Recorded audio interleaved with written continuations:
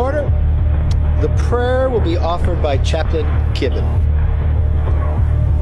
Would you pray with me?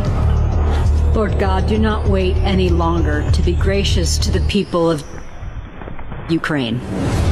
Rise up and show mercy to them as they endure the terror of their oppressors. For you, O Lord, are a God of justice. We ask then that you would bless all those who seek cover in the undergrounds of Kyiv, those who mourn the destruction of neighborhoods like Bucha, they who seek refuge in Lviv. Be gracious to them and answer their cries. You have given them the bread of adversity and the water of affliction, but do not hide yourself anymore. May their eyes see you when they turn to the right and to the left. May their ears hear your word behind them, guiding their steps and delivering them from their torment. May their spirits be led by your Spirit into the redemptive future you have provided for them.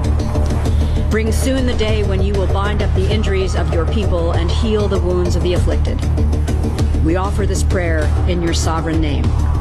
Amen.